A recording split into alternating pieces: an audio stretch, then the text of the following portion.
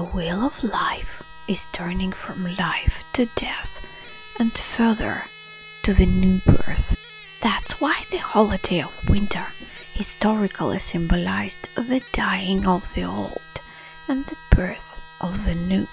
The most important days in winter period were winter solstice days, starting from the 25th of December till the 6th of January.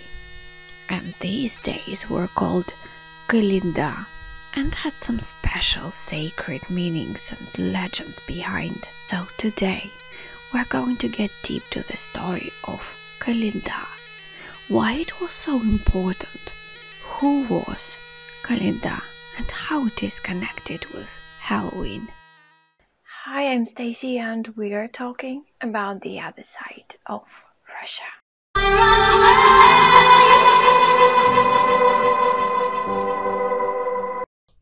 So grab something strong, make yourself comfortable and don't forget to hit the subscribe button and the bell, not to miss anything. And we are starting.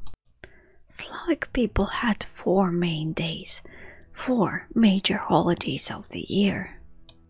Spring equinox, Maslenitsa, summer solstice, Kupala, autumn equinox, Radogosh, and winter solstice, Kolyada.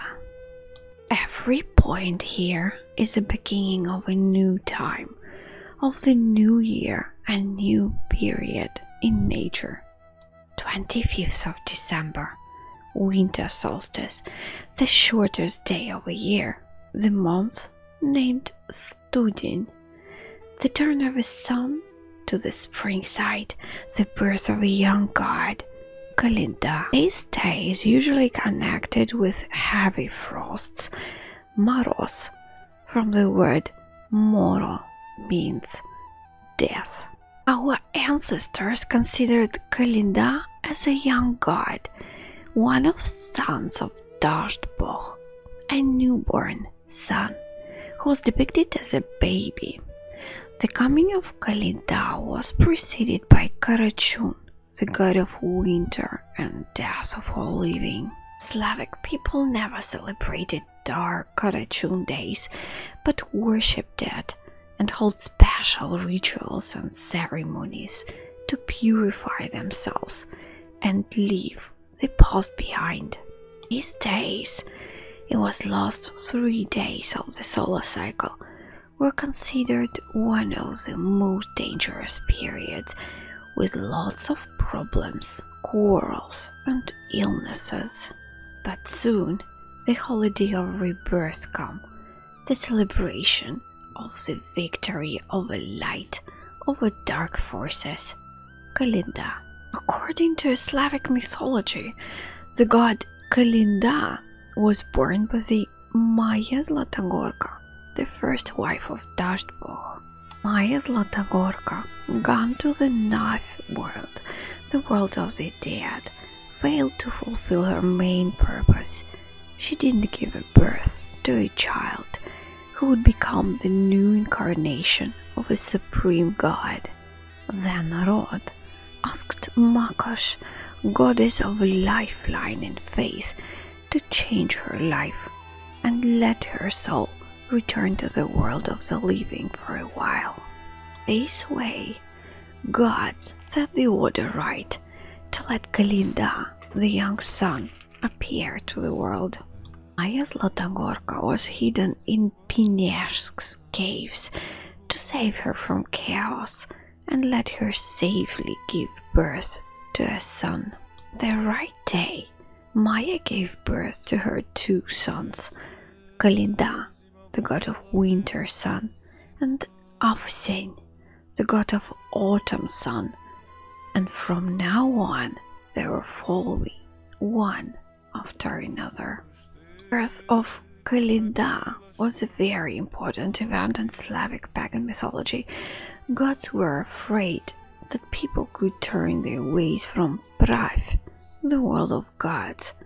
So even dark gods were helping him to appear to the world, because the main mission of the ninth world is to separate Yav and Prav from chaos. Kolyada was highly respected among magicians. According to a legend, young Kolyada gained 60 magicians from different people and gave them knowledges how to follow the way of Prav, the world of gods. He taught people time so they could plan, not living in the one day, but to think of the result of their actions for the future. On the 25th of December, Kolyada turned the sun to spring. Kolo means krug, circle, the shape of the sun. But the night of 25th of December was the shortest and one of the most dangerous, the celebration of demons and evil forces. This night everything was covered with frosty mist and seemed dead, and this night people were trying to spend as fun as possible, to take away all the evil and to summon spring. They were wearing the costumes of wild animals with masks and went from house to house asking for food or money, wishing all the best, singing songs, dancing, and attracting the crowd to their celebrations. This performance called Kolyada, and it's still common among some Slavic people, but mostly such traditions were transformed and moved a bit to the new year. The main ritual was a sacrifice of a goat and further ritual spells in the honor of sun. Then Slavic people hold the ritual meal Kolyada, the sweet rice with raisin, and cookies in the form of cattle. Usually the holiday is finished by games and great performance.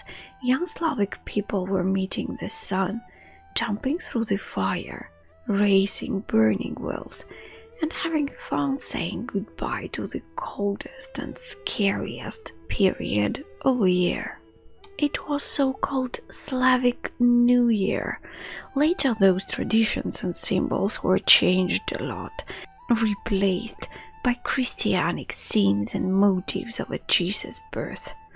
The idea of a sun birth was lost, replaced by the idea of another god appeared to the world.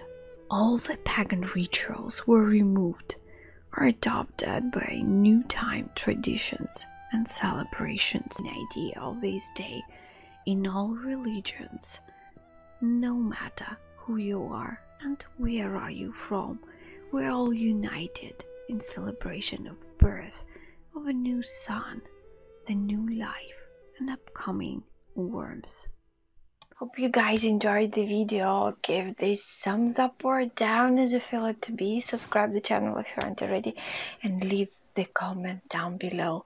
That's inspired me to move further. Happy holidays everyone, and I'm leaving you now for so long. See you in the next video. Bye.